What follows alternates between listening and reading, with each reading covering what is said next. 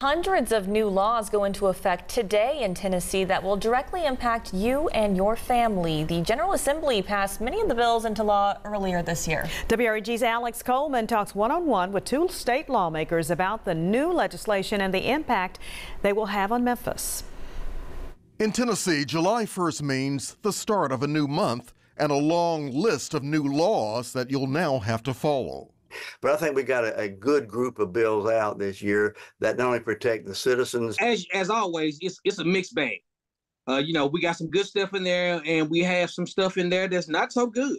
Your news leader spoke with Representatives Mark White and Jesse Chisholm about new gun laws and bail reform aimed at slowing down what some call the revolving door of criminals in and out of the judicial system. We have passed laws to hold them accountable. We just got to get our local judicial system to enforce them.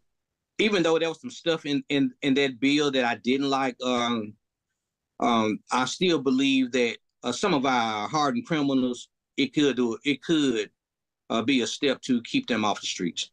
Another new law increases the penalty of drag racing to a felony offense, punishable by up to 6 years in prison and a fine up to $3,000. We did strengthen the laws on drag racing.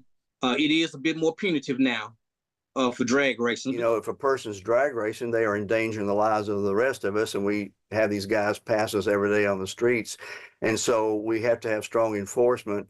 One of the more controversial new laws allows teachers and staff to carry concealed handguns on public school grounds. We knew that our districts down here did not want it and would not implement it. But there are rural communities across our state that are 30 minutes away from the closest sheriff's office, and they had been asking for it, so we passed it for them. And to add the extra burden of arming teachers, making them be the security of the school as well, I think is a bad thing. Representative Chisholm says he's proud of his bill that now requires the recordings of juvenile interrogations. That piece of legislation is going to protect both the youth in question as well as the law enforcement. As for Representative White, he hopes his bill turning the University of Memphis campus school into its own school district could be a model for teaching and learning for Memphis area schools.